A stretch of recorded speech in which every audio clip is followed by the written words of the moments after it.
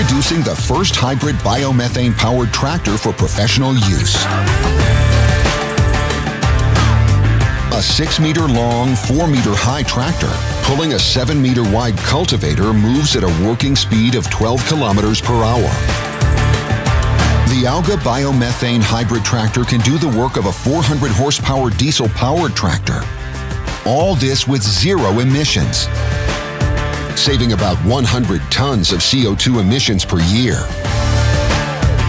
From early morning to late evening, 12 hours of work with 1 fuel cartridge.